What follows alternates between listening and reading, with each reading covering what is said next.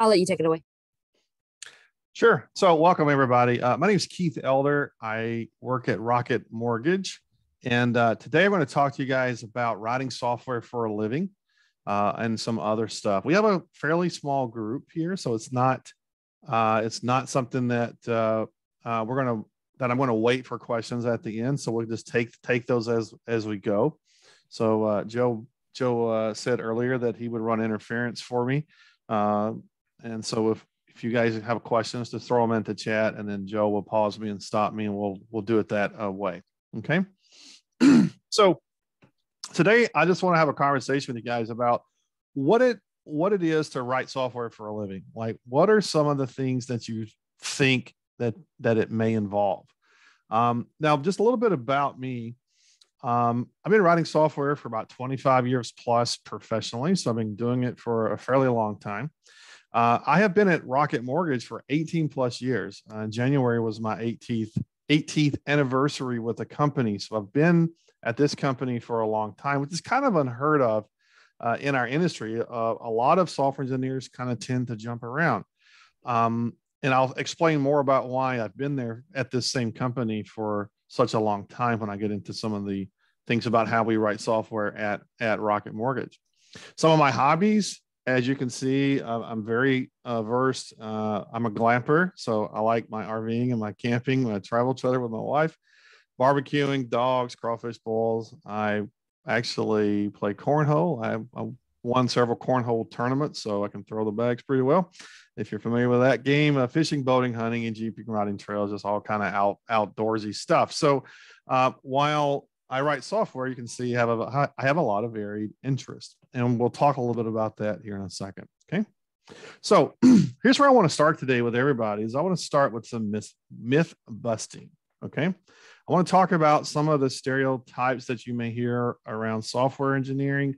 And I want to talk about some of the mindset that you're going to want to have or focus on if you're going to look into doing this career long-term and with great success. Here's the first one that I always run into.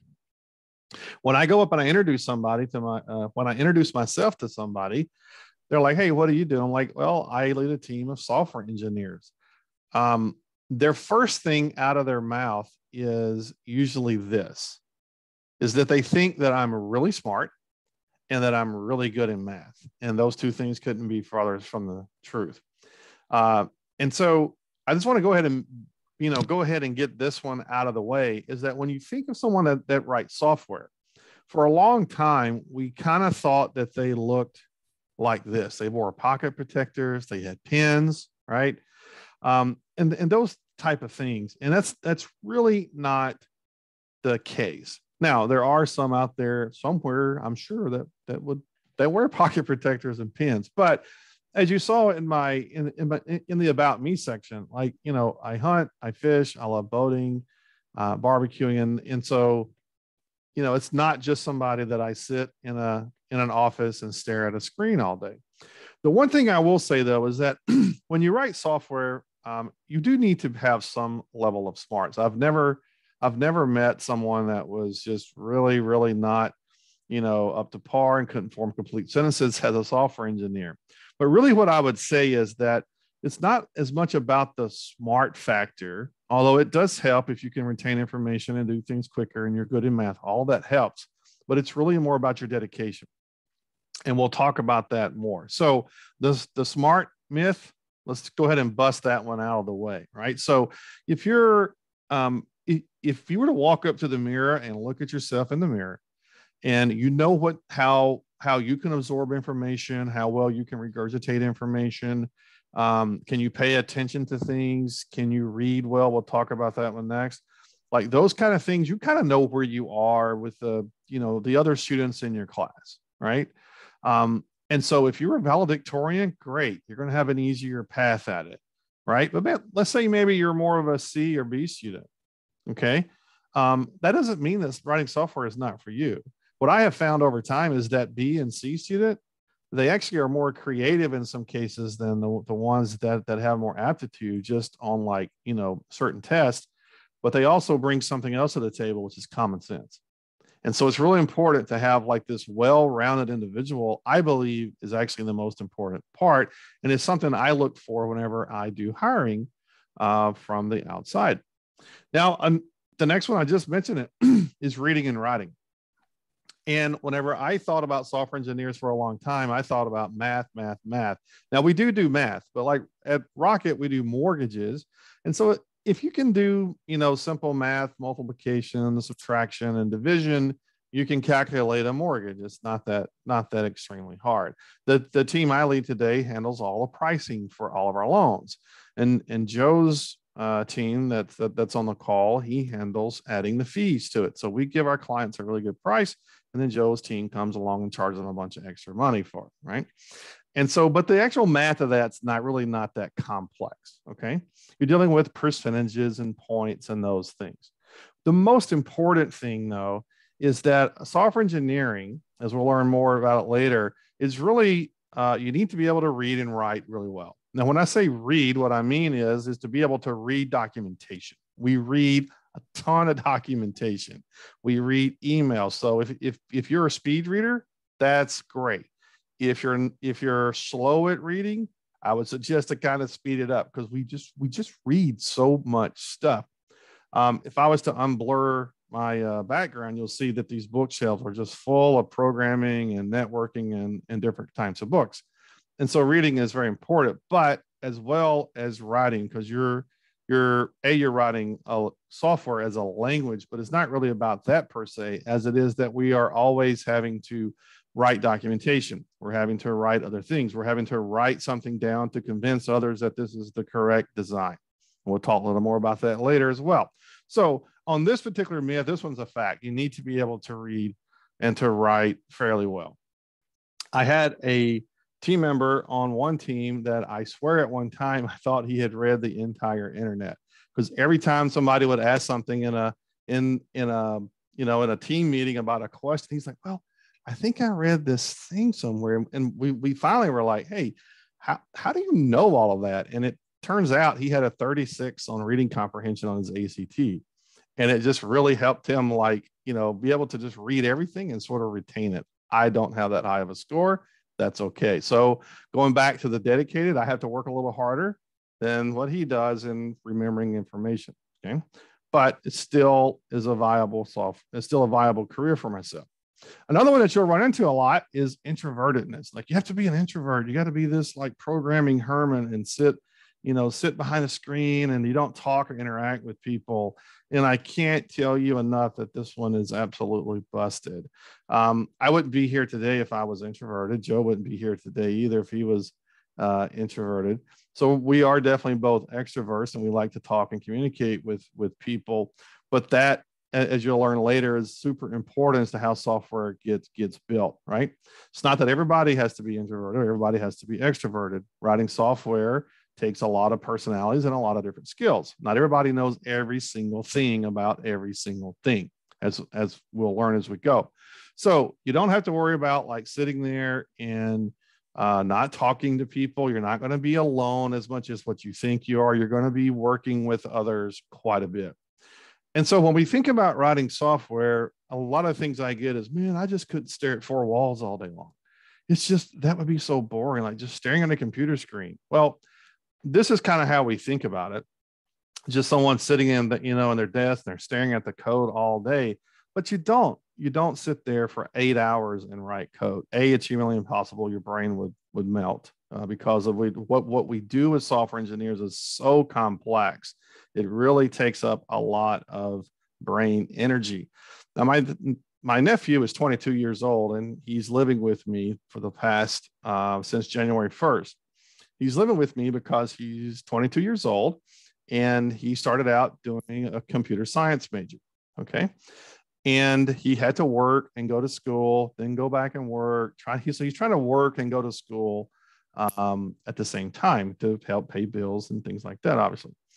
And so I asked him I said, why don't you it's going to take you forever to get out of school by doing the work, the kind of the starting school, stopping school. So why don't you just come and stay with me for about 6 months, and I will just teach you. We'll do like an internship. I'll just have you, and that's his desk right there behind me. He's not here right now, but that's his desk that he sits at every day. And so whenever I'm working, he's basically working.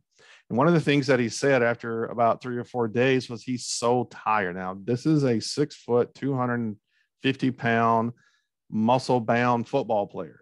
Okay. He's extremely active. He's very physical. And he's just like, I'm just so tired. I'm like, why am I so tired? I'm like, your brain, you've not worked it out in these 22 years like you are right now, sitting there learning how to program all day.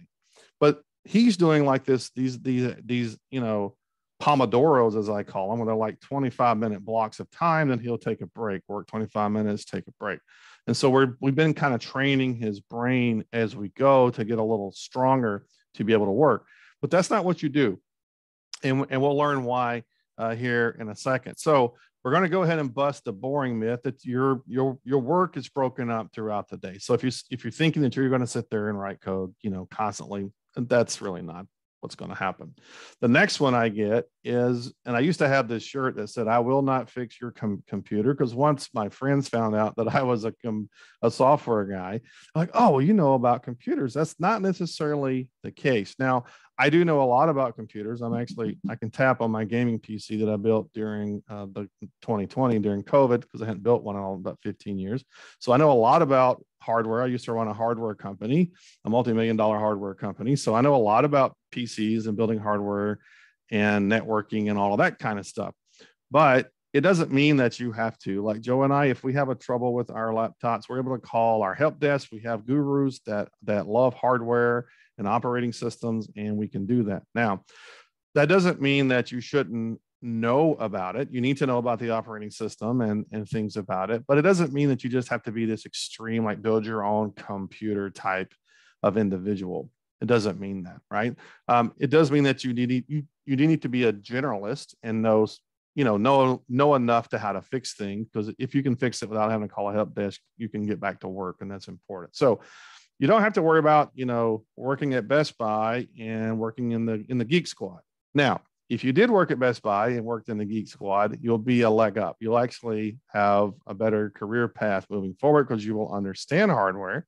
So it is definitely something you could do. I worked at the IT department in college, and I had a blast because I was hanging out with a bunch of like-minded individuals that just lived and breathed computers. And we just had just an immense amount of fun sharing knowledge and sharing things and building computers and understanding things. So this definitely gave me a leg up over others that didn't grow up that way, but you don't have to. Okay.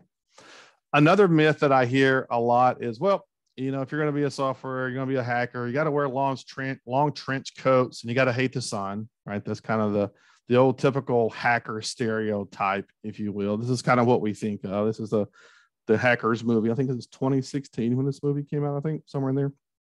And so when we think of like somebody that writes software, we're thinking of this hacker, and that's definitely not the case. I've got tons and tons of contacts throughout the software community. And, while they love writing software, they're just like me. They have varied interests. They like to know how things work. They work out. Some of them don't work out. Some of them do. A lot of us are musicians. I was a musician in a past life. So if you're musical, I believe personally, you'll have a leg up as a software engineer, because you're used to abstract thought and abstract concepts more so than what others have practiced over time. So, you don't have to wear the long trench coats and be a hacker and hate the sun to be a software engineer. You can still have a great work-life balance outside of work. And it's been really great for me for these past 25 years. Now, one that you'll also hear about is kind of like, you'll hear, man, technology changes so fast, like it's always moving and all of that. And that's absolutely fact. So like law, there's always new laws getting written. So lawyers have to stay up on the law, right? In technology, we have to constantly learn new things. So, X number of years ago, Amazon Web Services, AWS, didn't exist. There were no cloud providers. Google Cloud Platform didn't exist. Microsoft Azure didn't exist, right? And so somebody had to go learn that. We wrote software a completely different way. The main thing that you want to learn, though, I can tell you guys this just up front, is you really, if you're going to get into this career, try not to get distracted, because there's literally about 10 to 15 things you need to know. But starting out in your career, the one thing you need to know is pick a language, and languages are normally tied to a certain stack. So like if you, Joe and I are experts in the C# programming language written by Microsoft on the .NET platform. And so that's what we chose to invest our skills in. And so you can go really deep in that language and that platform. And I suggest you to do that, like learn that one language and learn it really well. Because once you learn it, the next one is a piece of cake. And the third one is really so much easier, because you'll know the basic fundamentals that you need to know, right? Once you understand the fundamentals, then you start to kind of pull from different things. Once you learn about databases and you learn your first one, the second one is going to be much easier, and the third or fourth. And you're going to need to know multiple of these things. We don't just write in one programming language. We still have to write JavaScript, for example, which, is a language. We have to sometimes script some things out. So we may reach for something like a Python or something like that in the right tool. If you're in a data science, Mike and I were talking about that earlier about machine learning and AI. He mentioned R, which is another thing, right? And a lot of the data scientists use Python today. So there's different languages and stuff that you'll do. The main thing is, I want you guys to think about it like this, is just you're going to be a continuous learner. Right? You're just going to be continuously learning stuff. And so if you don't like learning things, you want to just learn something and then do that same thing over and over and over, then go be a carpenter. Because once you learn how to do a hammer and a nail and you learn the basics of wood cutting, right, you don't really change it. It hasn't changed over time, right? In this one, you learn these basics, fundamentals, but you get to put these really neat puzzles together and solve these really cool problems. And then in 2 or 3 years, there's this new thing that makes that easier and solves it a little faster. And so you get to learn that so you can create more value quicker, faster. And once you can do that, once you can create value quicker and faster, guess what happens? Well, money follows, right? Because you're creating more value, you know more things, you're building on top of all of your knowledge base. And the more you know, you guys have seen those things on TV and YouTube, the more you know, the more you make. That's how it all winds up. Okay. Those are the facts and myths that I wanted to bust and just sort of talk through. And I haven't heard any questions. So does anybody have any questions before I go to the next section? I'll just pause there.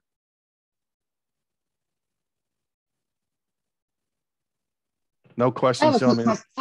Okay, here we go. Quick question. Just Sure. on that last statement you made about creating value faster, equaling money, and more you know, the more you make. What would you say is a reasonable amount of time for an employee to kind of get established on making money? Or is the expectation that, from day one, they're fully independent and actively productive? All right, so you're breaking up really bad, but I think what you were asking was, what is a timeline or time frame to learn and start with? It's a great question. I'm going to cover that after I get through with these next 2 sections. I'm going to give you the how many years and the time frame of what you should do and how that progresses as a career. Okay, fair enough. Cool. Okay, I see you nodding, so it's good. Anybody else have anything out there they want to do? Throw it in. Just throw it in chat. Joe can he can pay me. I can't see the chat, so I should probably buy another monitor. Okay, so I will go on to the next section. Again, you can stop me at any time, and we will get to that question that you just asked. The next thing I want to talk about really quick is an engineering mindset. Okay, and this is super, super important because it's really around how can you master this craft, and I call it like a craft, and a lot of us call it the art of software engineering, because it really truly is an art form in a lot of cases, because you're continually learning. And you could think about when you write code, you're painting on this blank canvas. You're starting from scratch. And so you're just writing this stuff. And over time, you have a user interface and you're able to see and you're able to interact and build things, right? But this engineering mindset is like really, really important in order to get started. And so there's really three different sections of it. First one is around creative thinking. The next one is around logical thinking, logic and reason. Okay, you must be strong in the force with that one. And then the next one is structural thinking. Okay, which you can rename that one to architectural thinking. So think about like the architect or the architecturing of something, right? And so these three pillars form up what I call the engineering mindset. Okay. And so you may not think about writing software as a creative thing, but it really truly is. It's kind of like this. So if you take music, for example, let's say I was a band director in a past life, by the way. So when I say I had a music degree, like I really got a music degree. I also played trombone professionally as well. So if I was to go and I told you, okay, here's a symbol, and this symbol means that you give a piece of a musical note one full beat, right? And then I showed you that here's another symbol, and that means that you give that note a half of a beat, right? And then I gave you another one that says you give it 4 beats. And I kept going and going and showed you all of that. And then I showed you scales, okay, and how scales were formed, all right? And then I said, okay, now I need you to compose some music. Go. You would probably think I'm absolutely crazy, okay? But that's literally how we write software. This has been the thing that my nephew has been struggling with, right, ever since. Because you remember when you go to school, those classes that like one thing, if you missed the one thing, like you were out for a couple of days because you were sick and you had to come back in, you felt behind because you missed the thing, right? And so you had to like play catch up constantly with the others. And writing software is like that. Like we're going to give you like, this is a variable, and this is how variables work. This is a loop. And then this is the next thing. And then this is the next thing. And what you're going to do is we're going to say, okay, now write me a piece of music that sounds like it was done on New Orleans on Bourbon Street in that style. And then you're going to go, because you can't put it all together, right? And this is because you cannot learn how to write software by reading a book. You just can't do it, okay? You can't learn how to paint by reading a book either. Now, you may have some basic, you'll gain some basic knowledge and maybe a little bit of comprehension, but what's the one thing you're missing? You're missing the one thing that is the hardest to teach anybody, which is called the application part. All right. And so that's applying it. So I can teach you the fundamentals. This is a variable, this is a thing, and this is a thing. Now put it together and solve a problem. And this is that creative thinking. This is why I say that if you've done music in the past, you have better abstract thought stuff, right? The logical thinking is just how you reason out problems, right? So if I was to say, hey, if it's Wednesday and it rains in Arizona, what's the probability of that's actually going to happen if it rains Wednesday in Arizona? Okay. But if it rains in Arizona and on Wednesday, I need you to not turn the sprinkler system on. Okay. And that's the problem I want to solve. Now I want you to go solve it with software. All right. And so you take all of these fundamentals that you've taken, now you have to put it all together. And that's the logical, creative thinking that's really hard. And until you've done that, like little basic stuff, a lot, you don't know the structural thinking. You don't know how to structure it and put it all together. And that's how these three pieces form the engineering mindset, right? And it's something that you do. Back to the question that she asked earlier was, what's the amount of time and those things? I will get to that in a second with these different careers. But this is what takes time, because you're working all three of these pillars of your brain. And most of us never hardly touch on these much during a day. I mean, if you're sitting on a Saturday afternoon, sitting on the couch and you're watching Netflix or YouTube, you're not really using these three things. Right. And so when you go to work, you're having to use these constantly. And so you're building new muscles, you're building new memory muscles and learning new things. Okay. So it's super important. Now, how do these engineering mindsets work? This is really important around this engineering mindset. It's around what I call being curious. Okay. You have to have this curious mindset for things. And really what it boils down to is this. is you need to have this curious mindset to understand how things work. Okay. So it's not just good enough. Is that even properly?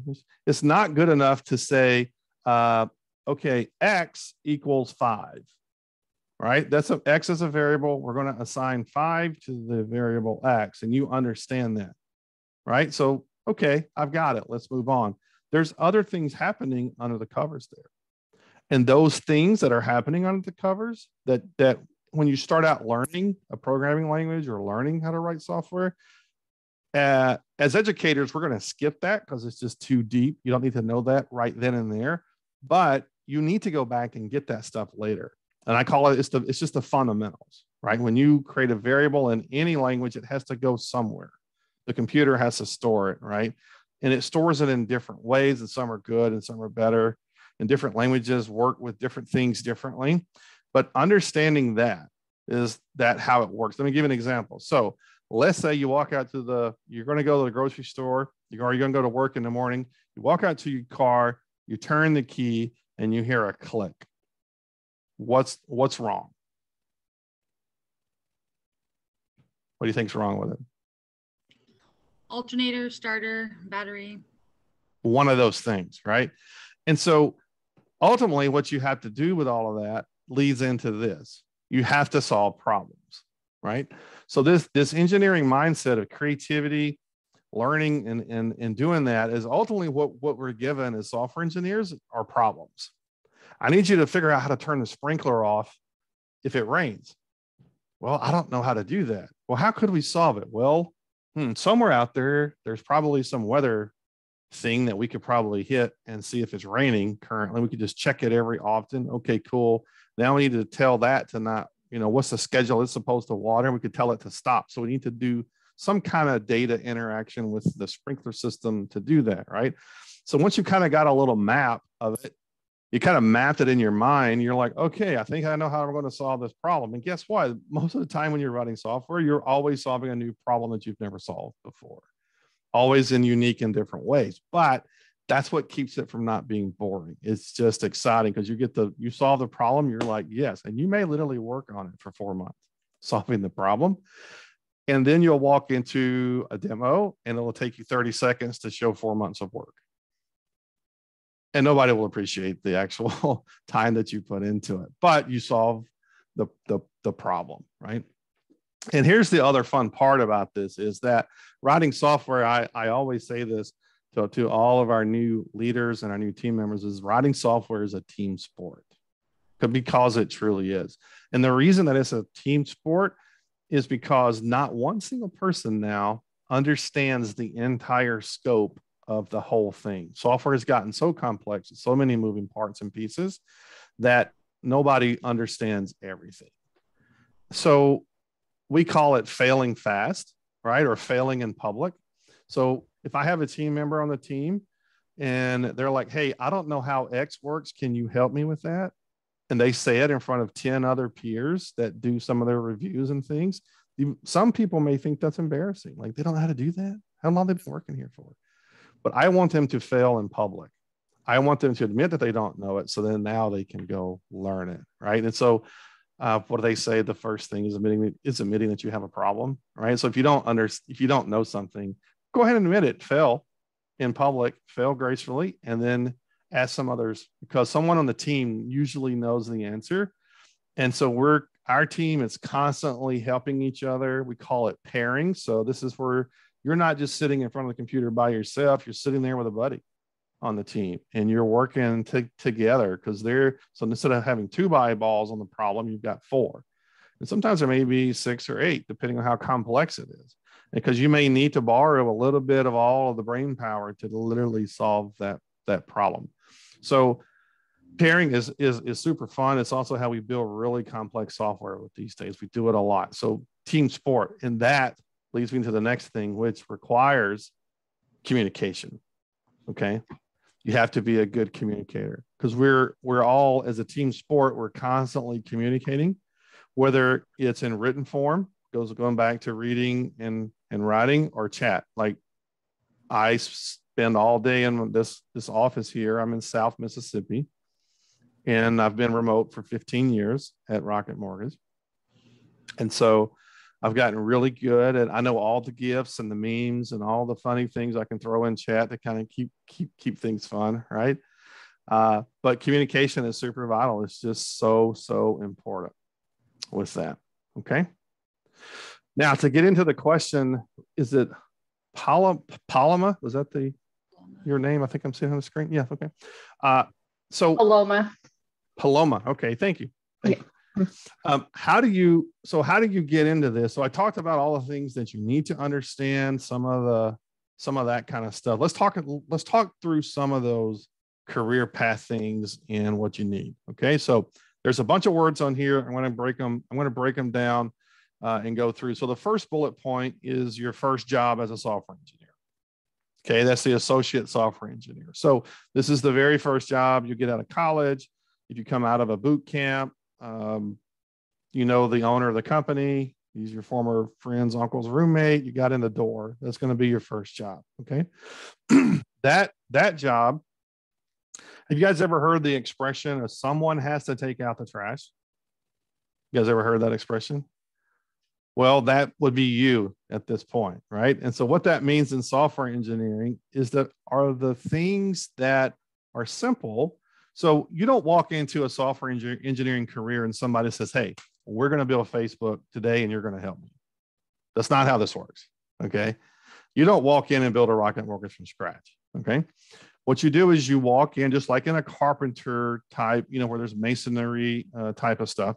You walk in and I may say, hey, go into this piece of software that's already been written, and I need you to add me an extra field into this form, right? I heard about this thing called Twitter. So we're going to start capturing the Twitter handle of our clients, for example. So I want you to go and add that, right? And that's it. That's your task, right? So you can go in and look at what's already there. You kind of see how things are put together, go to that structural thinking. You kind of understand the structure of it and how it's moving the data from the database to the website and back and saving it. And you kind of understand that. And if I was to give a senior software engineer 2 more bullet points down that test, they would literally stare at me and go, really? You want me to go out of field right now? Like, seriously? Because you're paying me all this money to go out of field, really? And that's because when we get to that level, they are usually solving really complex problems, right? So they are building their really complex pieces, and then they kind of pass it down to the software engineers who then kind of go and put the plumbing and pull it all together. And then the associate engineers are going in and taking out the trash and cleaning up and tidying and washing the dishes and kind of doing all those, cleanup tasks for a while. And I don't want you to sound like, dude, I don't want to wash dishes. Like, that's not really what it is. But what it is you're learning how software is built. You're learning. Okay. So back to her question was, this is a 0 to 2 year to 3 year mark. So it's just a couple of years to you to be an associate. Okay.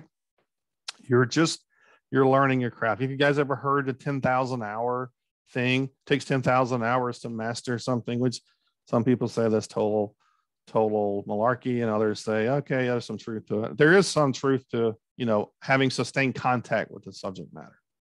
So if you have sustained contact with the subject matter, like software engineering, yes, you can cut some of that time down. But there's 2,080 hours in a year. So if you do the math roughly, that's five years to get to 10,000 hours. And that's if you work 8 hours a day, 52 weeks out of the year, which none of us are going to do, right? I think I get 7 weeks a year off at Rocket now. So yeah, I'm not going to do that. I'm not going to put in 2,080 hours.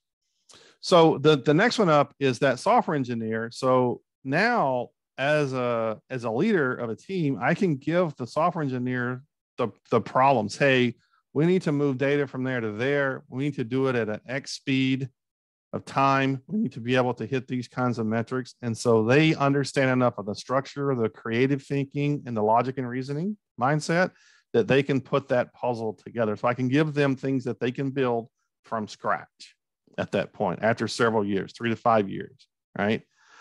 Then that senior software engineer, they're the ones that put that 10,000 hours in, essentially.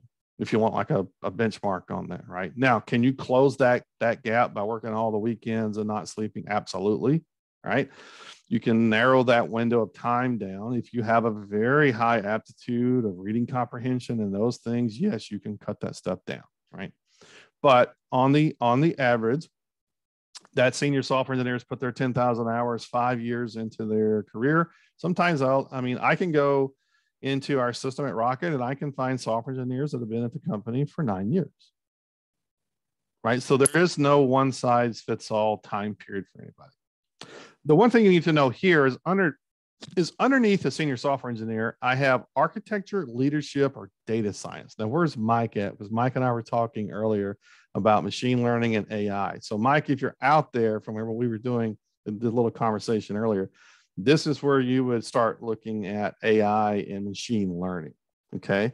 So once you become a senior software engineer, you're really, at that point, you can choose a lot of different paths, okay? Because by the time you get to a senior software engineer, you've probably done a lot of architectural, that structural thinking. You've architected systems or things to work, right? Now you can go into leadership as a software engineer, but that I recommend that you have at least 3 years plus as a software engineer before you ever think about going into leadership as a technology leader.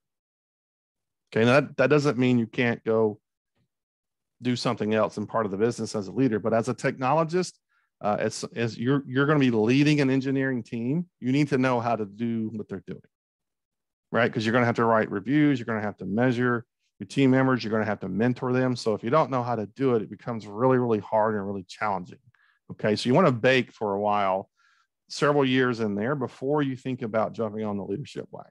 Okay, now you got the senior software engineer, you baked there for a while, you're really kicking some butt. You've built some amazing things. You've got a lot of things that were built that are still standing, and people have can respect that.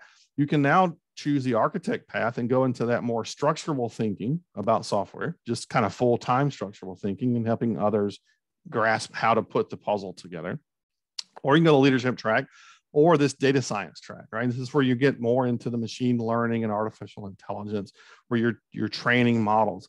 And into that path, as I told Mike earlier, that's where you're going to really run into like linear algebra and very high level maths, right? So if you want to go down that data science path, you need to be really good at math, or at least love math and put a lot of work in, one of the two.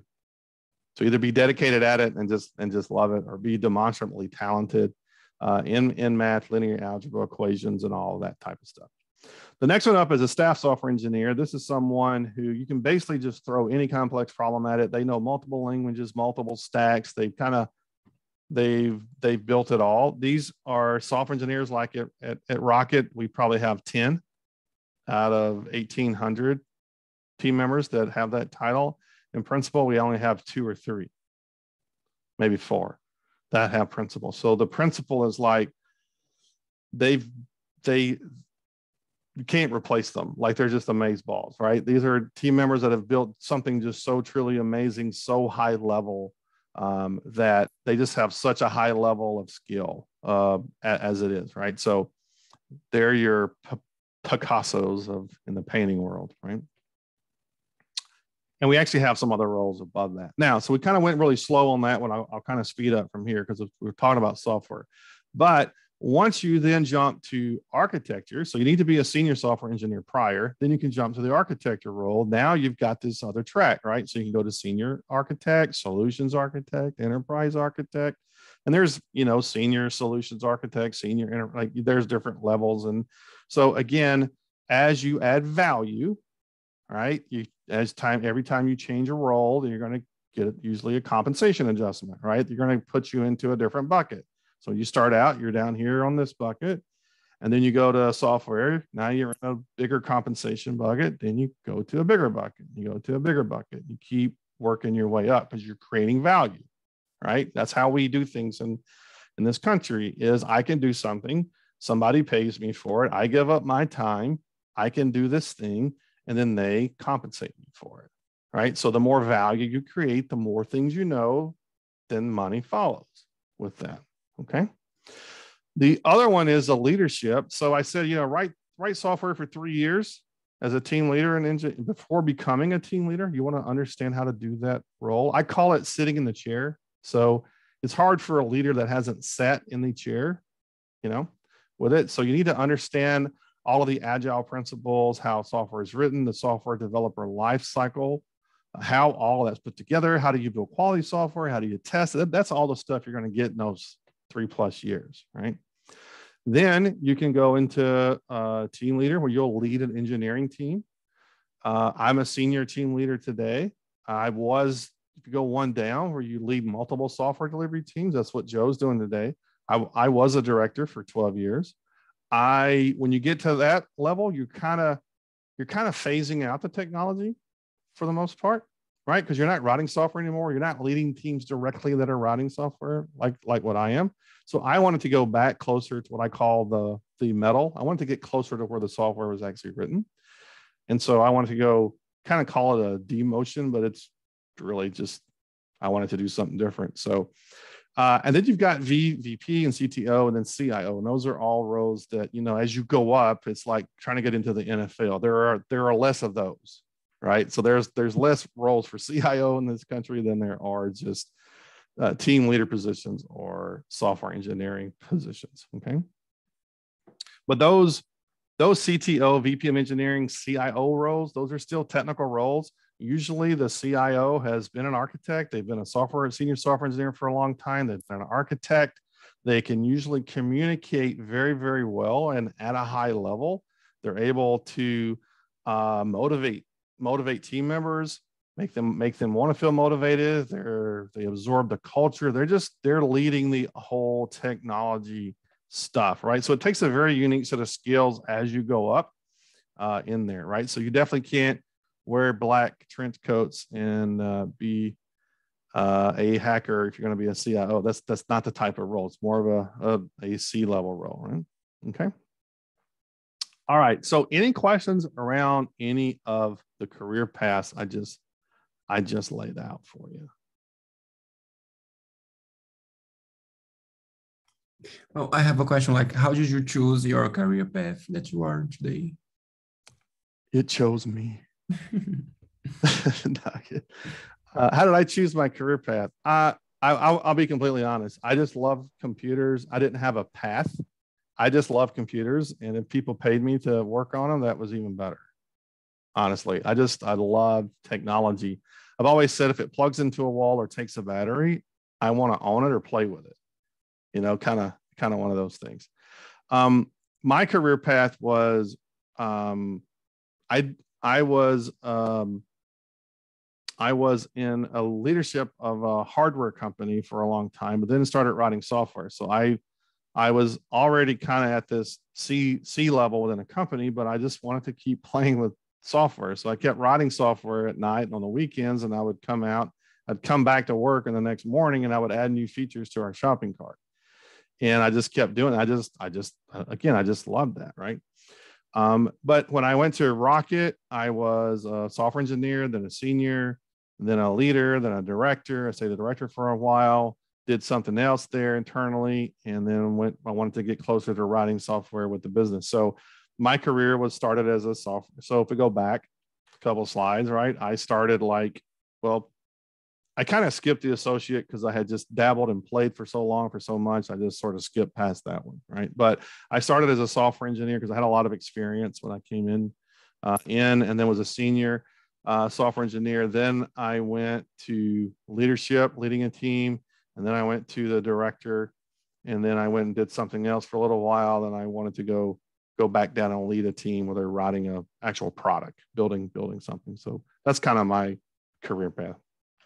I actually there's a podcast out there that I gave like my whole how I got started in IT story. It's about 45 minutes. If you really, really want to know my background, I can share that. Just email me. My email's at the bottom. And I'll happily look that up for you and share if you want to hear like the whole story of how I really got into with it. There's a little bit of hacking involved. That's how I got into the technology thing. So yeah. Any other questions out there? I have a question. Sure. What's it like to work with software while you're in these career paths? What's it like to work with software? Yes. Okay, now explain what you mean by working with software. What do you mean by that? Like in these, I see that there are different career paths when you work with software. I want to know what it is like. I'm trying to figure out how to answer your question. So you work with software. So you mean like writing the software, like what that's like? Is that what you're going for? Or Yes. okay. So let's just take a typical day real quick, right?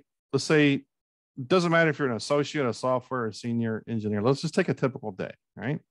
So across the country, in all the companies that hire software engineers, most all companies today have something that's called a stand-up. Okay. And a stand-up is called a stand-up because if people sit down, the meeting can last a long time. Right. So we call it a stand-up. So everybody shows up. They literally just everybody's around the cubicle and they kind of go over to this area and they say three things. What did they do yesterday? Do they have any roadblocks? And what are they going to do today? Right. And so it takes about 15 minutes for the team to kind of do that as to what do they do and what are they going to do today. So that helps the project owners and project managers know, are things progressing accordingly, right? If something's behind, somebody can get some help. And if like as a leader, as myself or Joe as a leader, that's on the call. If somebody has a roadblock, that's where we jump in and we go to actions. We're going to go in like a big bulldozer and plow the road for you. So that way you can focus and get things done, right? So that's the first meeting of the morning.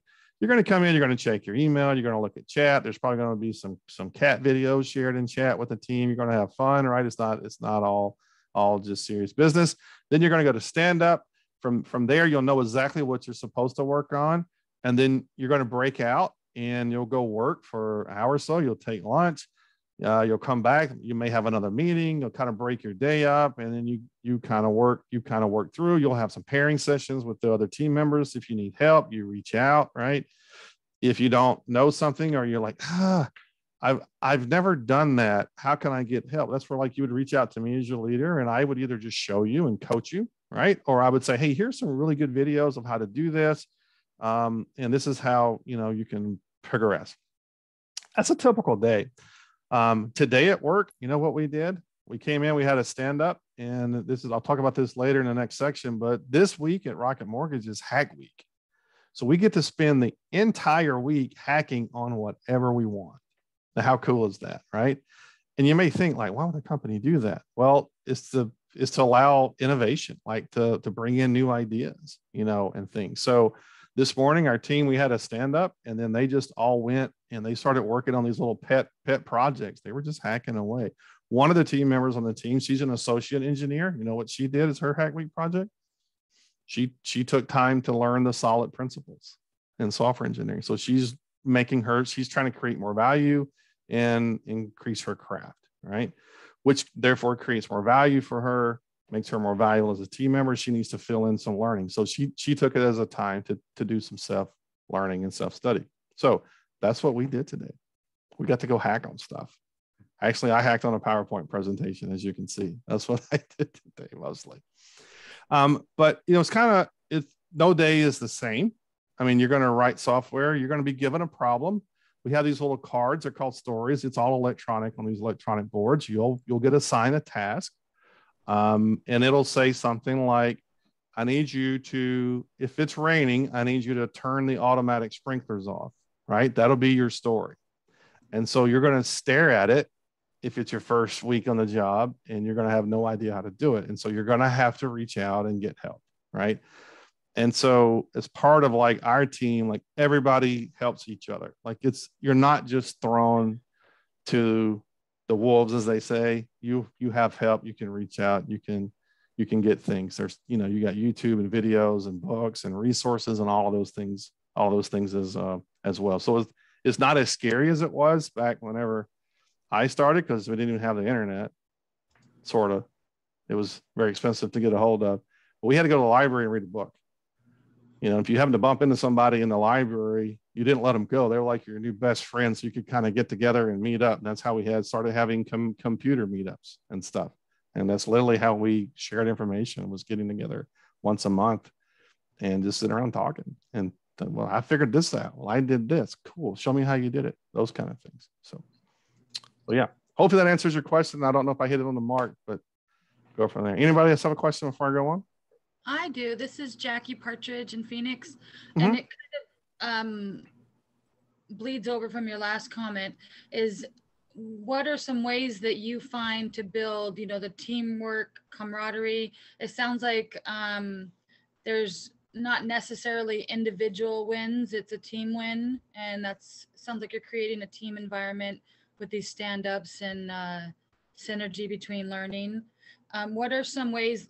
I worked for American Express for 18 years, and I dreaded team building activities because we were rated individually, and so it was a very competitive and then professional environment. But then they wanted us to do team building and go, learn some sawadika, martial art, dance, or something odd like that. So I'm interested in how Rocket Mortgage has created that environment and what you do for team building. Sure. Well, I'm going to cover a lot of that in the next section about how we write software at Rocket Mortgage. So I'm going to cover that. So I won't touch on it too long, Jack. It was a great question. So we're all about the team itself. One of the things we do for fun is we get together every couple of weeks on a Friday. Somebody wants to bring a beer or a favorite beverage, they can, right?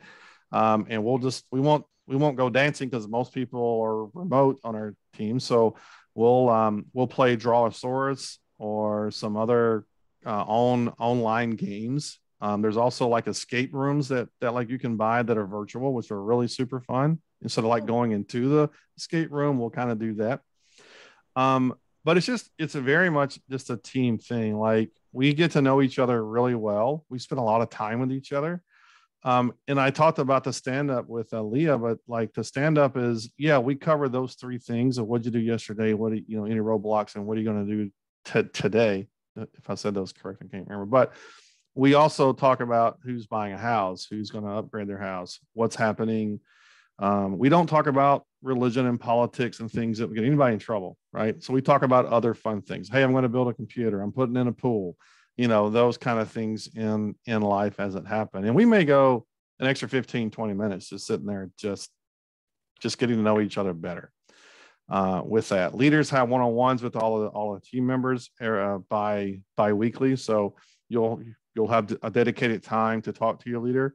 We use that time just to get to know each other better. I get to know you, you get to know me.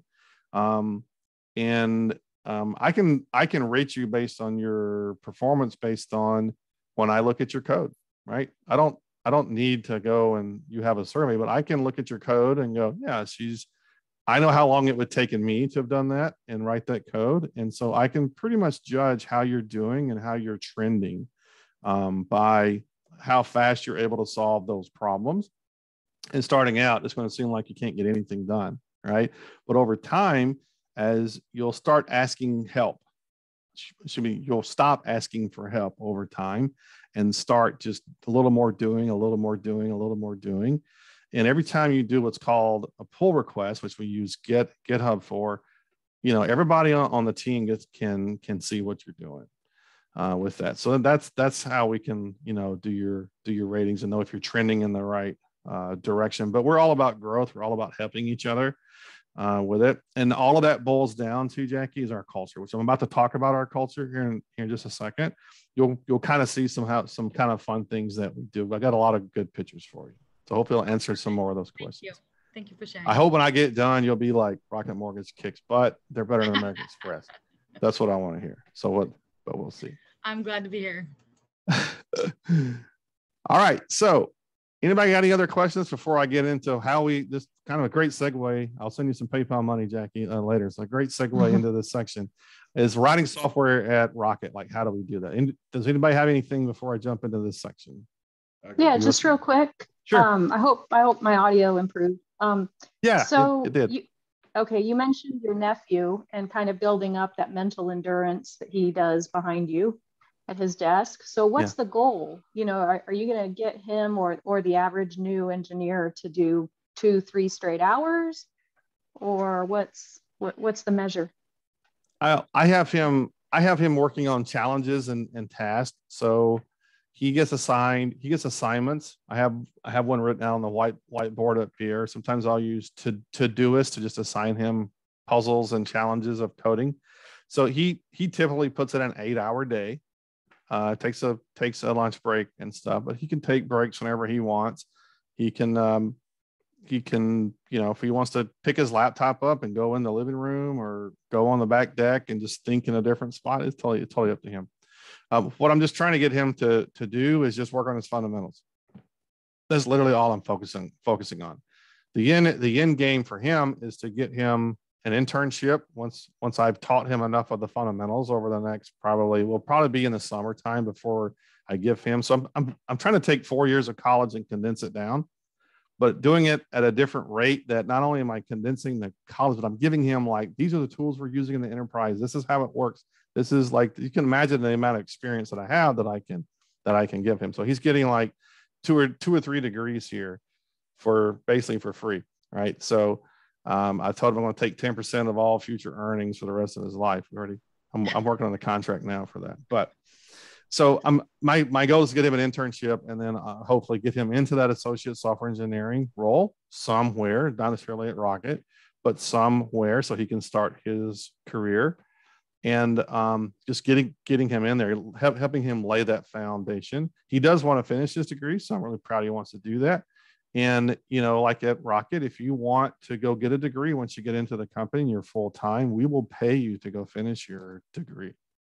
Right. So a lot of companies offer that as a perk. So that's the end goal. That's the end game. Yep. Before you move on, Keith, Michael asked the question, what's the most difficult part about writing software? Typing. Is that the wrong answer? Was that not good? Typing. Yeah. Works with me. I can't tell you how many times I misspell stuff. Yeah. It's a joke, but it's literally true. Typing. Like that's the hardest part of programming is typing, is knowing what to type. And once you figure that part out, the rest of it kind of falls into place. I mean, I can't tell you how many times if you know how to solve the problem and you understand all the structural stuff and everything, it's there.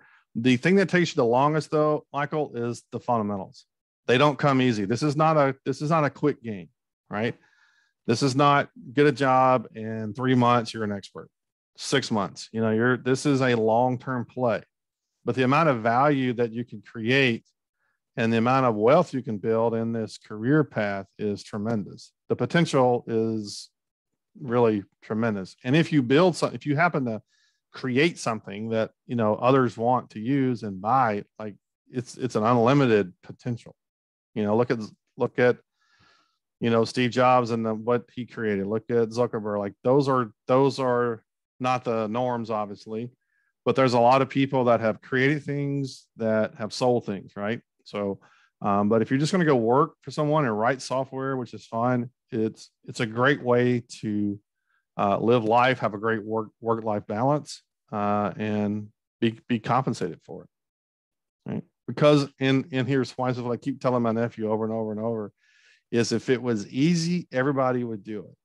Right. He's had days where he literally wanted to take the keyboard and like Hulk smash, like kill the keyboard and step on the mouse and those kind of things. It can get frustrating, but that's one of the things is it's going to be really frustrating at first because nothing is going to work and it's going to be a lot of reading for a little bit of reward. You can literally work for 4 or 6 hours just to print one number on a screen just to get it to work. And not everybody has the wherewithal to go through that. I think it's fun. Like I'm solving a problem. I'm making a computer do something, right? That's why computers exist. Computers exist for us to automate tasks. Banging on my gaming PC, right? They were built to do repetitive tasks and to do them really quickly and really fastly, right? And so that's why I was always interested in the computer side. It just so happens I get paid for it now, which is amazing, right? But, I started out trying to make it do other things like calculate something for homework or, those kind of stuff. And it just sort of snowballs. But the truth of it is that it's going to get frustrating. You're not going to know how to solve it. Just keep this is a great thing, by the way, because you guys have a network. You have people that you can reach out to, you can bounce ideas off of. Having that little network is just so important when you're starting out in your career, because again, no one person writes everything from front to back in any piece of software now. Everybody works on their pieces. One thing I didn't say in the career piece is that after you've done your baking for a while, you've kind of got to that senior software role, or even software role. You'll start to specialize. You will like certain things and be better, demonstrably talented at it than you will other things, right? And so that's where you can start to gravitate into what you want to specialize in, right? It's just like doctors. If doctors just don't go to school and become a brain surgeon. They have to go through all these years, right, of general. They have to know the whole human body. They got to know how everything works, how it puts together. They got to know all the systems and the subsystems. Software is the same way. And then once you understand you're a generalist, which is really what you want to try to strive for, is have a general knowledge about everything. Then you can start to specialize and do the brain surgeon, or you may want to specialize in hands or tendons and legs and certain parts of the anatomy, the eyeballs, things like that, ear canals and stuff. So you can specialize in those areas, but you got to understand all the fundamentals, the foundation stuff first. Okay, fantastic question. All right, let's learn how to write software at Rocket. What do you guys think? What's it like there? Well, let's start with some numbers. The Rocket by the numbers. So, our technology team is roughly 1,800 plus team members these days, and we reference it as a family. And so you'll hear if Rocket is RKT in the stocks, the stock market, and you'll hear this you'll hear there's Rocket companies. Whenever we talk about it, it's the Rocket family of companies, because we think of it as a family of just different sections that we can all tie threads with and stuff.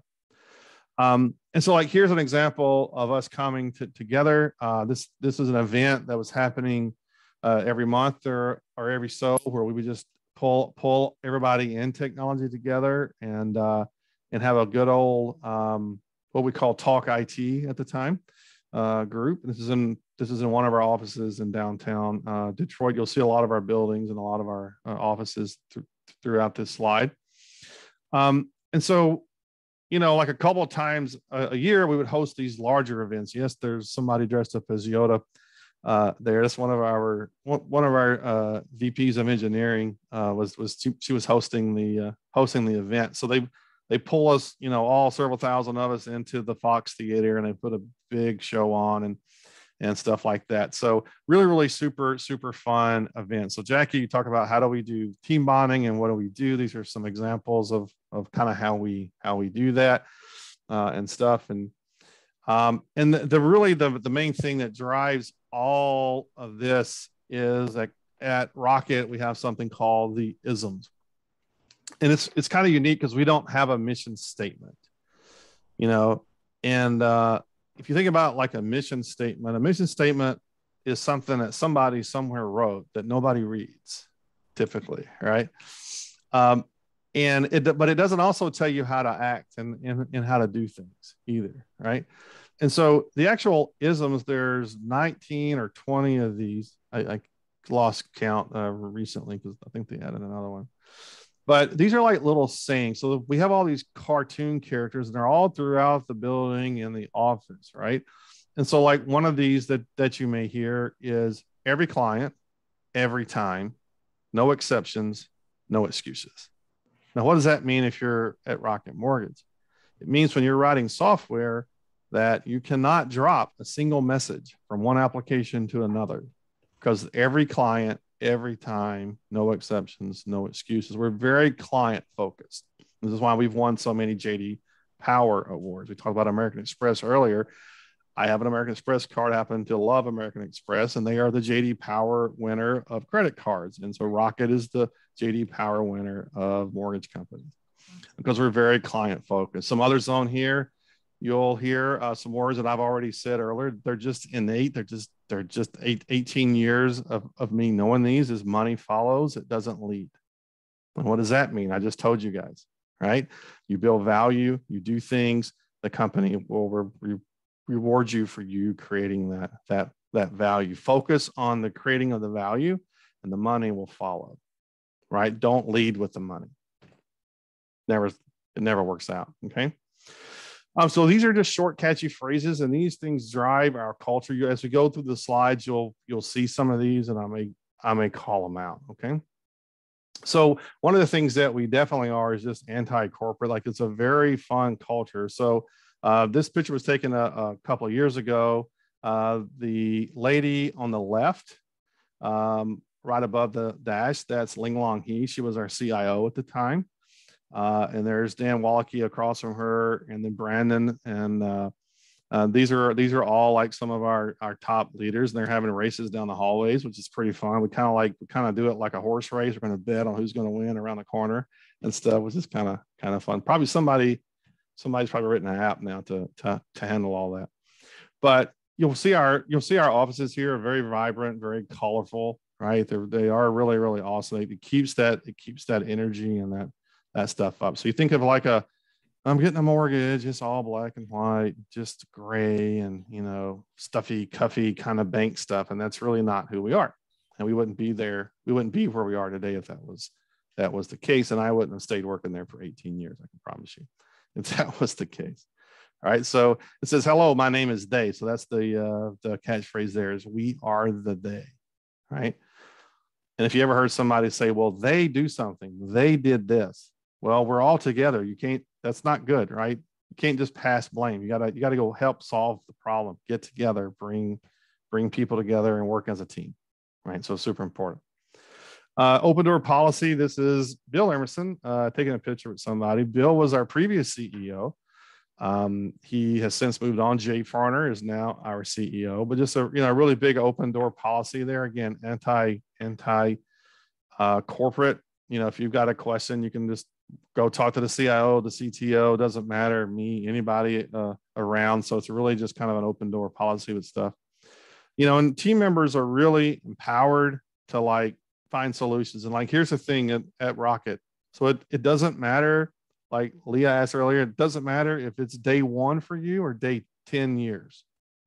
If you have an idea, you can speak up, you can say something, we can do it better, we can incorporate it, right? So if you're there on day 1 or 10 years, it doesn't really matter. You are empowered to make things better and to help us solve problems. That's ultimately what we're doing is we're trying to automate the mortgage industry, among other things, and build a really amazing platform that helps us power that. So you look at the little icon up here, it's really about the inches. That's what we call it. It's all about the inches. Football is a game of inches, and so is software engineering, and so is life at Rocket Mortgage. Now we do work hard, right? It's not all fun and games and parties, Jackie. Okay, so we do work hard. This is one of our business intelligence areas. And so you can see the desktop papers on them. They're kind of strode around. They got 4 different screens. So we work really hard at it, right? And so we do work hard, but we also play hard too, right? One example of us working really hard was when we actually built Rocket Mortgage. We were known as Quicken Loans there for a long time. But when we built Rocket Mortgage, it took 500 plus team members. They worked on Rocket Mortgage for 3+ years. And we literally took our technology team, split it in half and said, okay, this group's going to go work on the new thing. And this group, you keep the lights on and keep everything working over here. Right. And that's what we did. And so we went to go build this whole new thing that we call Rocket Mortgage today. It's basically to just automate that. And the end result of that 3 years of work is absolutely, was earth shattering because we transformed the industry overnight. We actually launched a Super Bowl commercial in February 2016. And we've been working on this thing for years. It was just as secretive as like the iPhone before it got, introduced to the world. Nobody was talking about it. And then we just dropped this crazy Super Bowl ad in 2016 at the Super Bowl and told the whole world about it. And pretty cool to just transform an industry overnight that was thought up to be this long drawn out paper process and to automate and digitize the whole thing. So really, really proud of that work. Joe and I, we worked our tails off during that time. I can tell you, it was nuts. But once we got done, we launched it. You can see the date here, February 23rd, 2016. We had an IT gathering. We pulled everybody together, and we had a really amazing party and celebration of that whole process. But we're not done there, playing hard. So we peeled off about 300 team members that were really successful in making this thing work. And we sent them to a 4-day all Cancun expense paid trip to go to Cancun. They're just the technology team members that got to go. So, and this boils down to one of our isms that execution is worship. Innovation is rewarded, but execution is worship, right? So it's really great to innovate and to say, hey, I have an idea, but if you can't build it, then what's the point, right? And so we those that executed at a really high level, we got to reward our team members for that.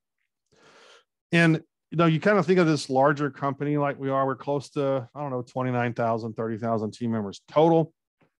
Unlike a lot of companies, leadership is just not the only opportunity for growth. A lot of people think, well, I've grown as a software engineer. The only thing I can do is go to leadership. And that's not necessarily the case. This picture here was taken at our data center in Detroit. We actually have 2 data centers. And this was a state-of-the-art data center when we built it. We spent over $75 million building this. And so whenever we first started as a company, nobody knew that we needed a data center engineer, but the network engineers got together and said, we need a data center, like we need to do this. And so they literally just created their own roles and went out and built a data center and won a bunch of awards and stuff whenever they built it. It's truly, truly an engineering marvel at it. I mentioned Hack Week earlier. Right. So this is Hack Week for us. It's really amazing. We get to spend a whole week just hacking on things. Here are some of our top engineers.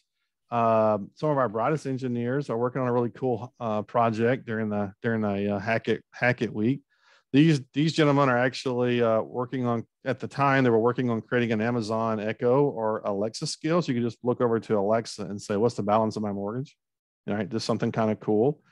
It's something that nobody would ever say, hey, we need to do this, we need to build that. So they're innovating, they're learning new technologies. Again, continuous learning, right? Plays into that, right?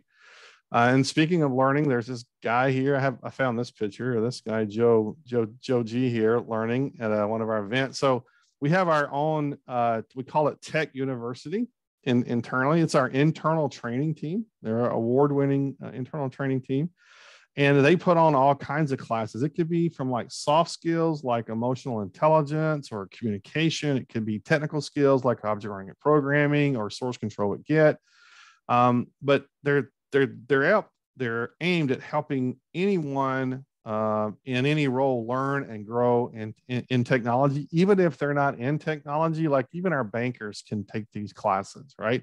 And vice versa. We have tons of mortgage classes that they put together, and so technologists can take and learn stuff about the business. And as technologists learn things more about the business, they start to see these like threads, and they'll start to tie things together, and they'll see the problem, right? And then they'll want to go solve it. And that's why we love our technologists learning about the business. So we have a really, really great internal training thing. But not only that, but all of our team members can go to conferences. We want them learning. We want them to, bring in new ideas and do that during the year as well. But in some cases, you have team members that have families and they can't travel. They may have young kids. And so we bring the conference to them. So this is literally us hosting our own internal technology conference. We call it TechCon. We have it every year. And this is one of the Blue Angels giving us a presentation, probably one of the best keynotes that I've ever watched. So you can see the screen. We're over in the we're over in the convention center in downtown Detroit, and I would call its name, but it got renamed. I don't want to mess it up. But it's TCB now. TCB, it is TCB. Thanks, Joe. So this is like a major, huge screen. So we pull in all of our technology team members from all the Rocket companies. It's not just Rocket Mortgage, but all of Rocket. Like everybody's getting to learn, everybody's getting leveled up at the same time. And so this is one of those Really cool things that we do is it's a couple-day event that we host it. We bring in external speakers to speak, give our team members new ideas, teach them new things, learn new things, and then they can go back and do stuff. We also give back to the community. So here's an example of us doing some stuff with a QSTEM program. We do stuff to help girls out in Detroit to get them a better understanding of technology. We actually have volunteer hours that we get. So we get our regular PTO time off. We get bereavement time if you have a mother, father, child, something like that pass. Unfortunately, you get 20 days of bereavement for that, but you also get volunteer hours. You get 3 days personal growing days, so you can take 3 days a year to take off and go learn something, which is fabulous, right? So we want all of our team members to stay in technology, to learn technology, and so we give them that extra time to go and learn with it, right? So if I had to wrap it up and say, like, who are we? We're 1,800 passionate technology team members that really focus and care about our clients. And we're focused on building the next big thing to revolutionize the fintech industry. And what do? We're just we're amazing at helping our clients with their life's largest purchase, right? Because the home is the most expensive thing that you'll buy, unless you're a super billionaire and buying $100 million yacht or something like that, which we can't help you with. But we try to help our clients with their largest purchase and make that super simple and as amazing as we can for them. And what makes this really special is, when I've been there for 18 years, is that the ISMs really provide this foundation for us having a fun, and it's an innovative culture. As you can see, hopefully from some of the pictures, it's not just this crazy dark gray bank vault that we all go work in, right, to hand out money for people's houses. And that's what it's like to write software for a living and at Rocket. Okay. I got I see you've got a golf tap from Jackie there. Thank you, Jackie. Appreciate it. That was awesome. Yeah. Any questions? Anybody have anything out there that need to wrap up? You also see I can't count 47 or 46. Who did the math on that? That's why we Questions for said me? math is optional. Yeah, it's optional for us. I have a question. Keith, thanks for your presentation. I really like it. I was wondering how is the team that you lead in today? Like, how many people? How do you guys like? So I recently had 10 team members on the team writing a piece of software, but we transferred one. So I have 9 currently on the team. 8 to 9 is a really great size. You get a lot of variety. You have different team members can special and do different things kind of, as you start to grow.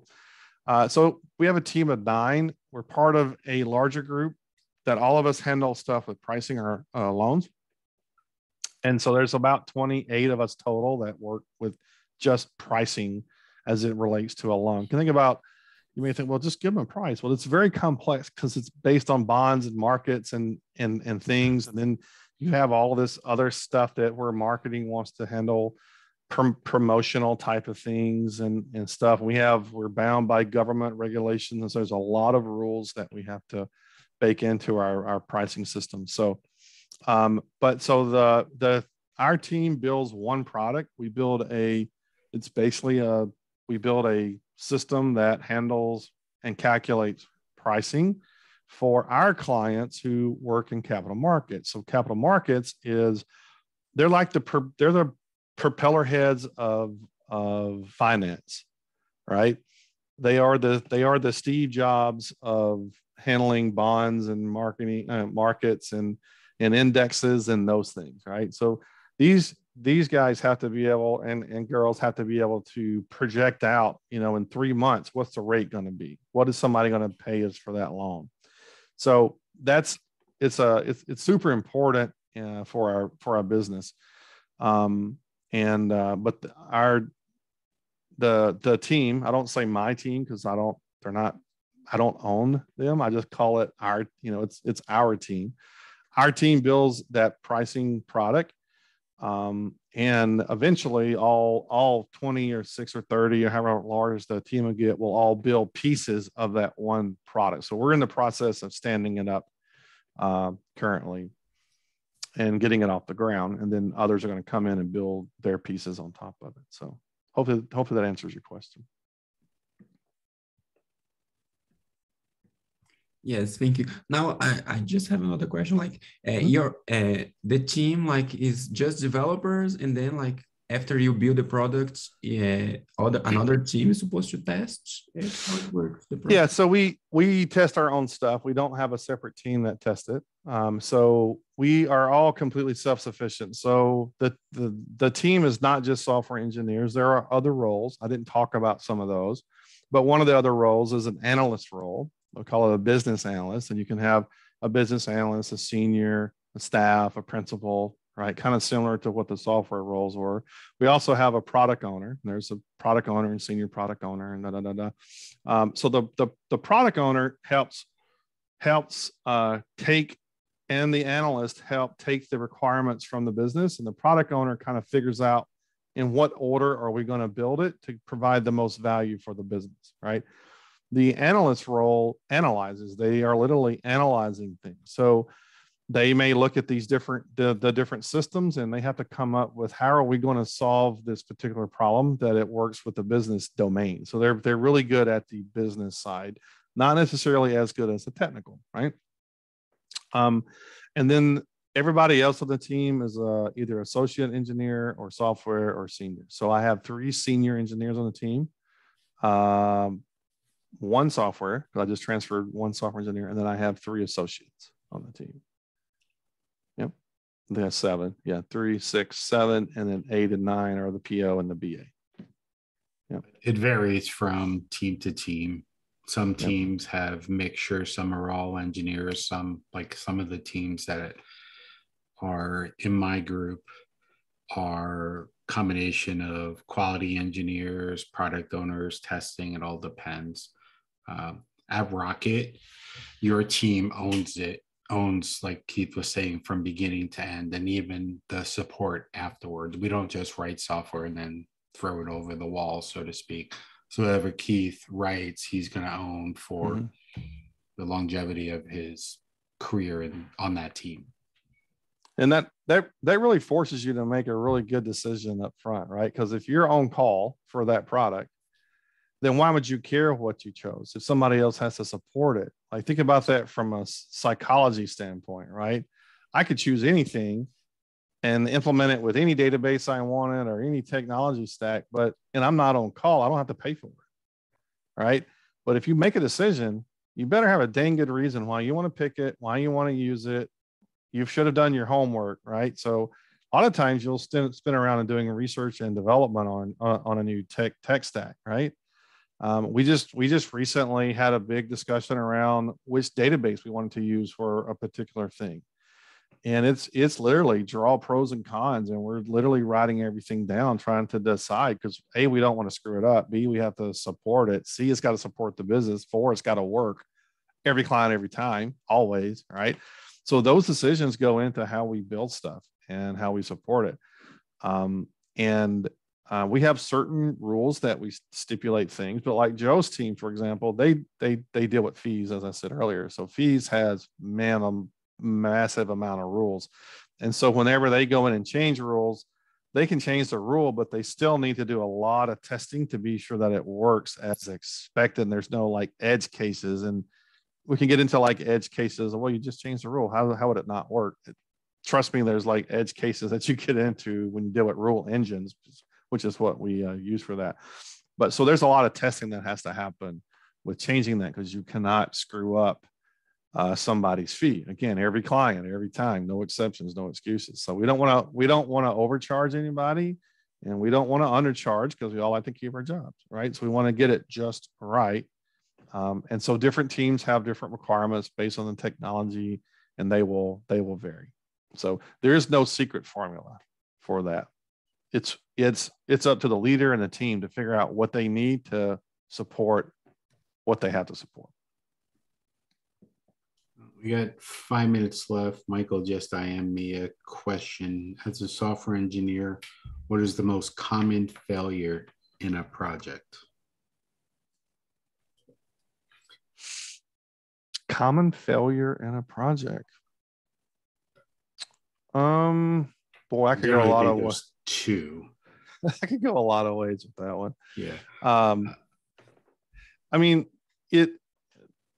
well, let me clarify. Are you saying like the software just fails? Like it's just like, can you give us a clarification there on that?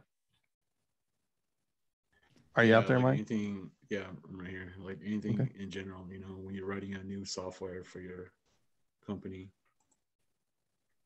Okay. What will make it fail? So integration points are hard. Anytime you have to integrate with other things, that's your failure point. And a lot of engineers, when they're starting out their career, they don't understand how to handle failures gracefully, right? And those every time somebody sends, we call them messages, right? You're sending a message over the wire. It's typically how we operate. There's all kinds of failure points along the way, right? And so I say this a lot to the engineers on the team. It's not about what happens on the line of code. It's what happens between the lines of code. Now think about that for a moment. What happens between? Because a computer is processing the line of code. And if the network is unplugged and it finished that line of code and the network is unplugged, the next line doesn't run. That's literally how the computer operates. It's running down. So in between this line of code running and before it got to the next line to save it to the database or store it, the network is unplugged. What do you do with the data that you had in memory?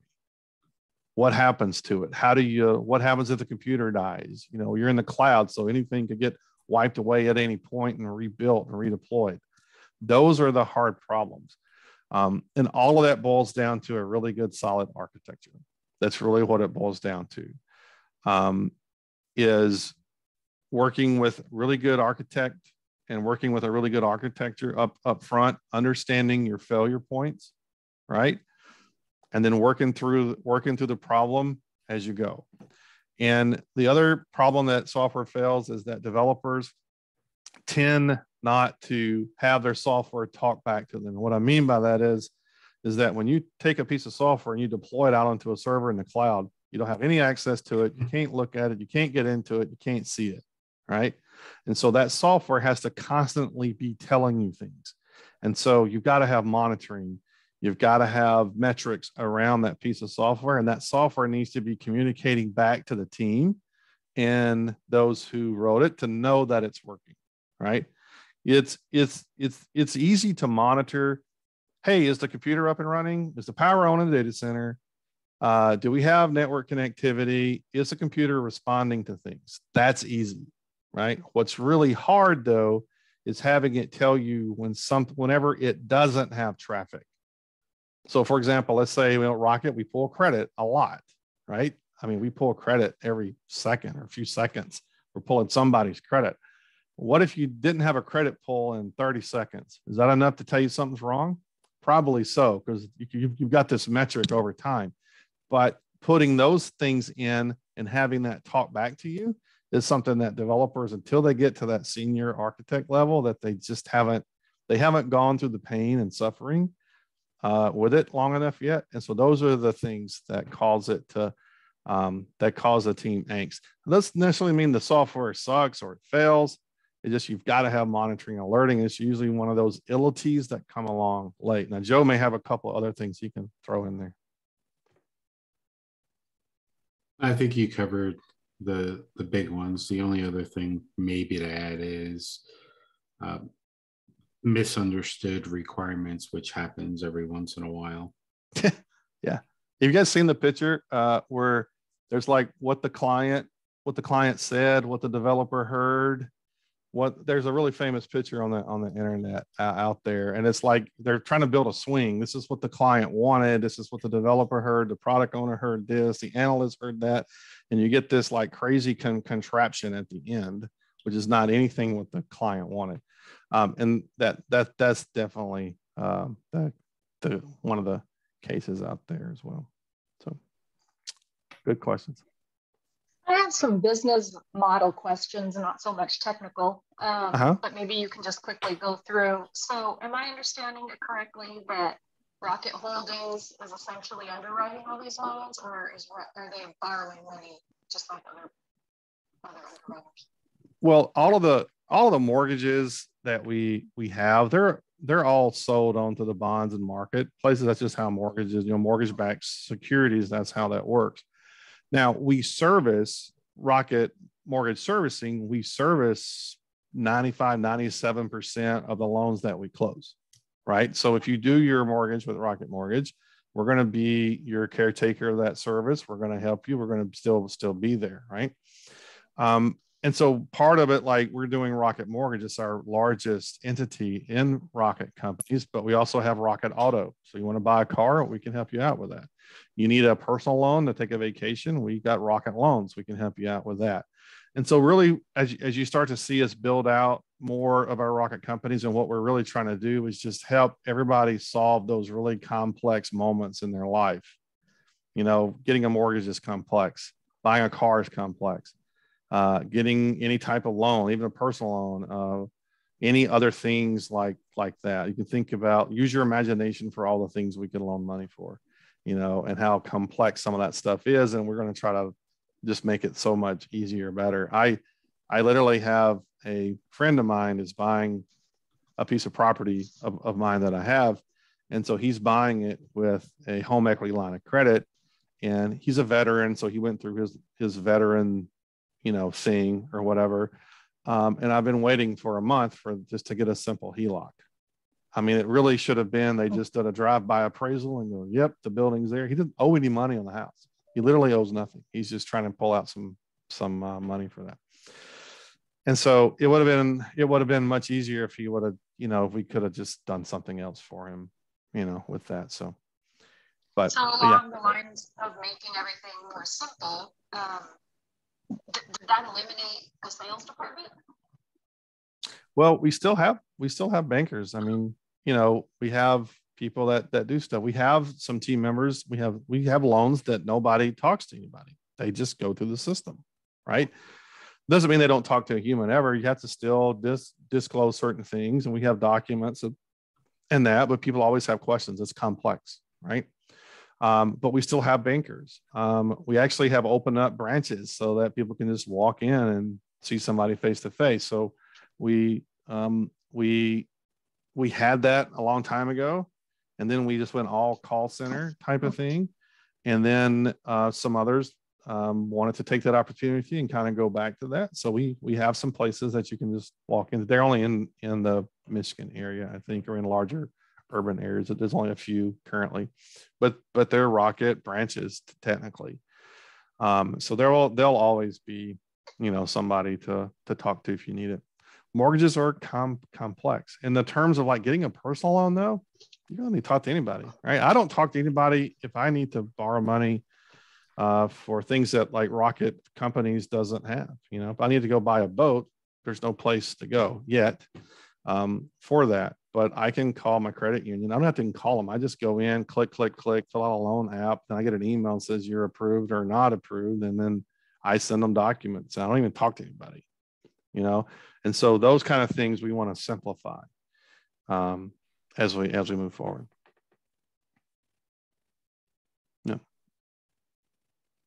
Awesome. I know we're at time, but I really want to thank you, Keith, for the presentation and the advice and all of that. Should anyone have additional questions, would they be able to reach out to you or Joji? Absolutely. Keith Elder at Rocket Mortgage. I'm throwing it into the chat there if you have any questions or follow-ups.